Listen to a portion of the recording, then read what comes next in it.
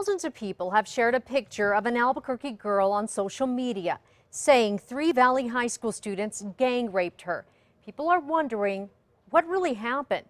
News 13's Tina Jensen spent the day getting to the bottom of it.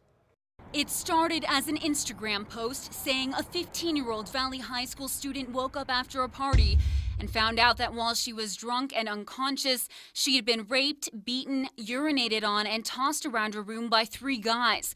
The post names the accused attackers, shows a photo of the alleged victim, and says, quote, "Nothing is being done by law enforcement or Valley High School."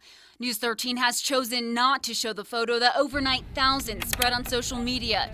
It pushed APD to comment today on a sensitive case, saying they do in fact have an ongoing investigation into the alleged rape. I don't think it's good. I'm pretty sure the girl that was involved doesn't want this spread out, and it makes her feel bad. While some students disagreed with reposting the photo, others say it was a way to get the school to take action. APS, Valley, nobody's done anything about it but suspended them.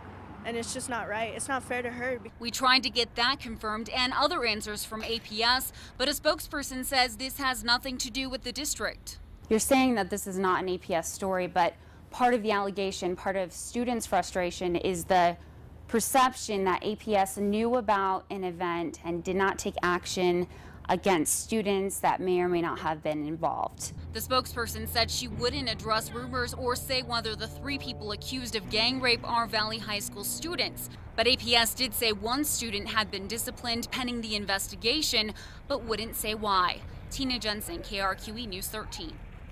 Because of the ages of the people involved, APD didn't want to release many specifics. They did say detectives collected all photos, videos, and postings of the alleged incident. APS says they notified police as soon as they learned about the allegations.